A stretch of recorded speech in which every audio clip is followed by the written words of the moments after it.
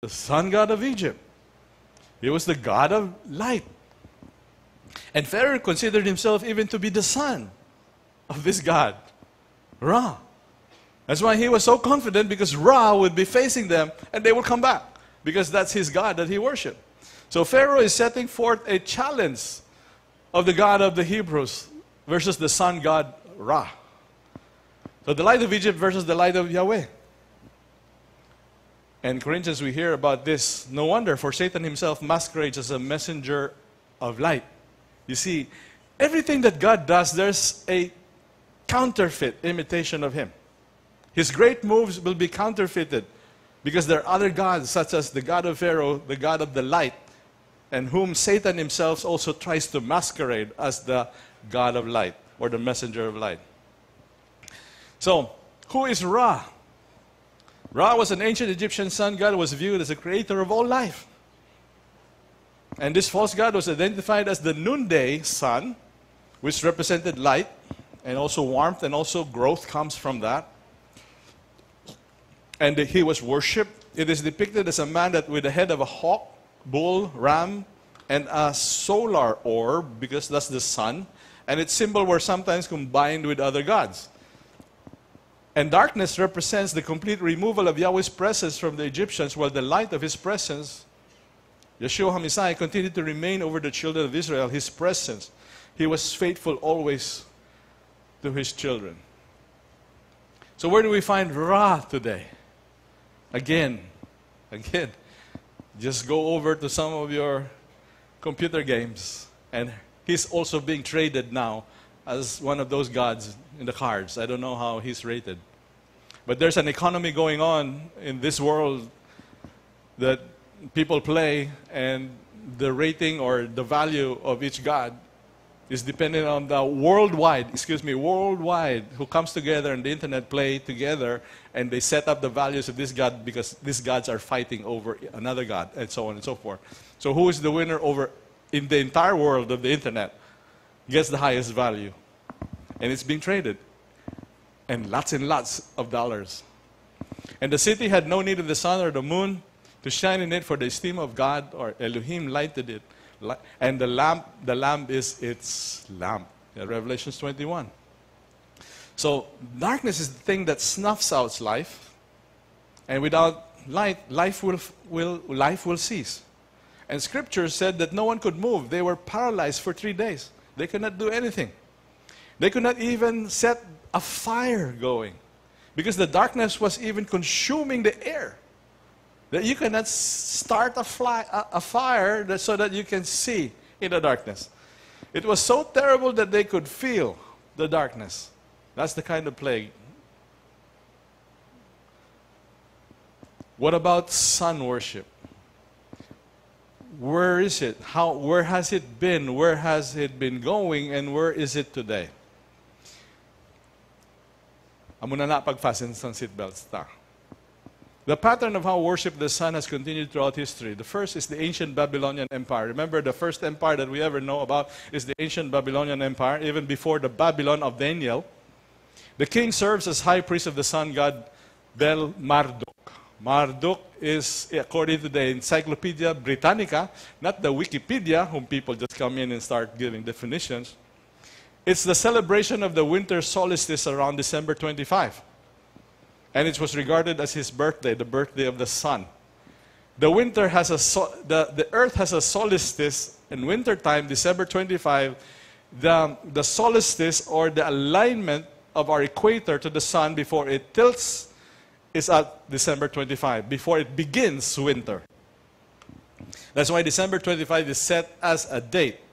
So even before us today, December 25, ancient Babylon had December 25 already as the birthday of the sun.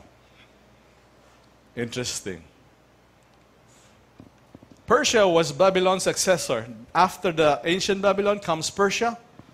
And the ancient Persian religion centered the worship of Mithras. And who is Mithras? The god of light. And here are some of his sculptures and some of his depiction. So the Persian Empire, Iran, present day, had even all these things already. They worship this Mithras god, even before the Roman Empire. And the Greeks right after the Persian Empire, identified Mithras with their ancient god Helios, because Helios was also a god of the light. And even Alexander the Great, the conqueror of Greece, the great Grecian conqueror, traveled to Egypt to the temple of Ammon-Ra, Ra again, to be proclaimed by the priest as the literal son of the sun god. So we have Alexander the Great, the son of the sun god.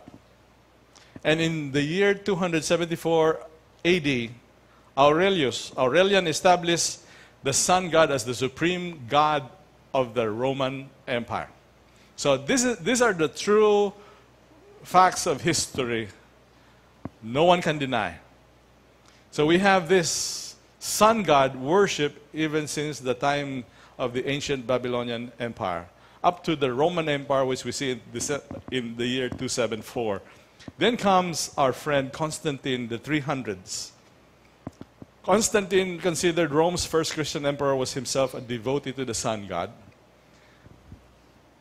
We have heard this story, right? We know him. We know that he is a worshiper of the sun god. That one day, because he was fighting against his enemy, who will be the emperor of Rome, he went and prayed to his sun god. So he looked up at the noonday sun, nagdiring-diring ang ulo niya.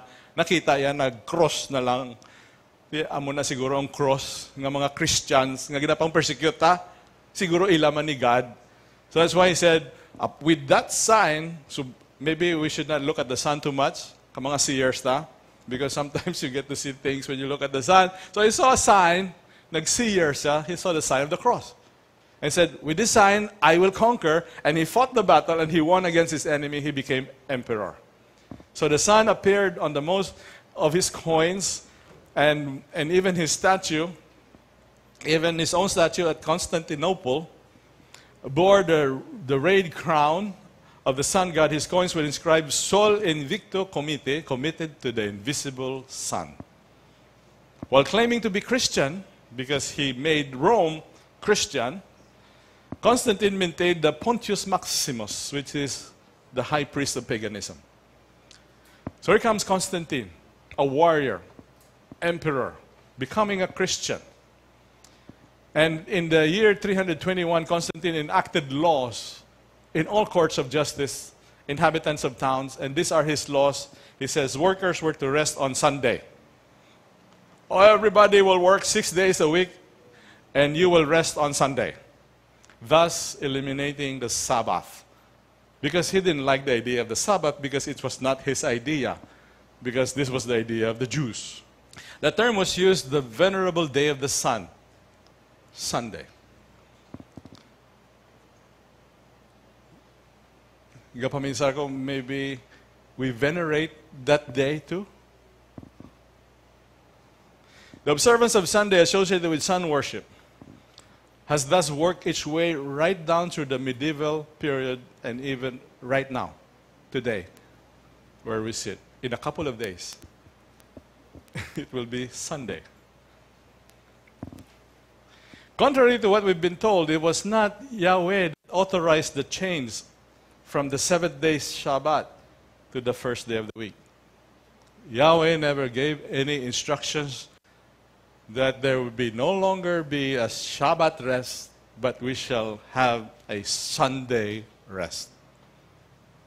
This was enacted by a Roman emperor, not Yahweh. Constantine decided to improve ways church worship. Even after 1 year of being a Christian, after worrying so much all his life, thinking that he is also the son of the sun god, who now becomes a Christian with a vision, and now after 1 year of, I don't know, after eliminating the Jews who hold the truth, I don't know where he's learning his scriptures from. Maybe some of the handwritings of Paul here in the New Testament, he got it because of the people then of that time. This is what he wrote. I am going to make plain to them what kind of worship is to be offered to God.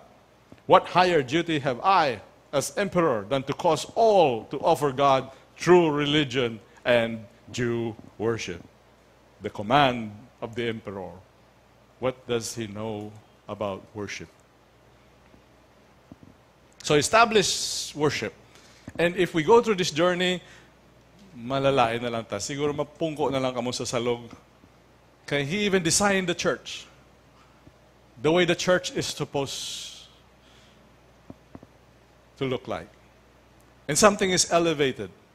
And something like this in the middle. That's why we're going to do some changes here. He saw himself as the Son God. These are all records of history, okay? I'm not making this up. These are just plain hard truths which we just have to face because this has special instructions from the Lord in the last days. We cannot just hang on and sit around and let this truth pass by and move on to life as usual. And I believe that is the instructions of the Lord for us today. He believed this so much that he had Yahweh's biblical lunar calendar changed to a solar calendar to have people pay homage to him and take the focus off the God of Israel. Change your calendar, the God of Israel. I want my own calendar. It will be the solar calendar. And without God's lunar calendar, directing and guiding God's people, Yahweh's people lost their heritage and their identity. Nagbalang-balang. They even began to see that Yahweh's celebration strange or foreign. Their own feast looked strange and foreign because they got so used the life at Rome based on the Roman Empire way of worship to God. So the establishment of his solar calendar worked, and many were led astray in the worship of the Babylonians, celebrations like Christmas and Easter. Christmas is a Babylonian celebration. So is Easter. Okay? Constantine even named the days of the week after Babylonian gods to have the people pay homage to the gods he worshiped. Is this a go? Thus, we readily accept the days of the week. Okay lang na. Monday, Tuesday, Wednesday. Not realizing they're so named in honor of pagan gods. So every time you say a day of the week, you are paying homage to a name of a pagan god. So what day is today? It's the seventh day of the Lord. It's a Shabbat. Take that off from your lips. It's a pagan god. Don't say his name. So don't let anyone pass judgment on you in connection with eating and drinking or in regard to a Jewish festival or Rosh Chodesh, which we will explain later, or Shabbat. Don't let anyone judge you because you're celebrating the Shabbat. Shabbat Shalom. These are the shadow of things that are coming, but the body is the Messiah. We know that it's all about Yeshua. Here are the days of the week. Sunday, after the sun god, of course. Monday is a moon goddess. Tuesday is the god Tyre. Wednesday is the god Odin. Thursday is the god Thor. Friday is Frigga, the goddess Frigga. And Saturday is the god Saturn. The first day of the week to the seventh day. The Bible never mentions these days of the week. The Bible only speaks about the first day, the second day, the third day, of which you need to orient yourself when you look at the chart of NIHAP's watchmen 24/7. And we changed the hour to watches. All right, first watch, second watch, because those are the watches in the scriptures. So where are these gods? Let me show them to you. Since you have been naming them all every time, here they are. Sun's Day, Mandgar, Moon's Day, Tyre, which is Tyre's Day, Wunsdgar, Odin's Day, Horsdgar, Thor's Day, Fredgar, Frigga's Day, Saturn. These are your gods that you call. So shall we name them again? No way. So I thought that this would be a great beginning, that from this day on forth, we shall no longer call. So we might get confused. Saan tayo ma-meet? Sa third day. On the third hour. Or when the darkness falls, that's already the fourth day. We need to just have somehow to readjust because God is retuning us to prepare His people for the last days. We cannot remain here. We cannot keep naming gods, foreign gods.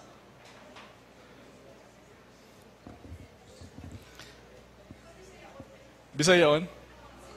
Worse, kinat sila, Sabat pag Miyerkules, Mercury Day.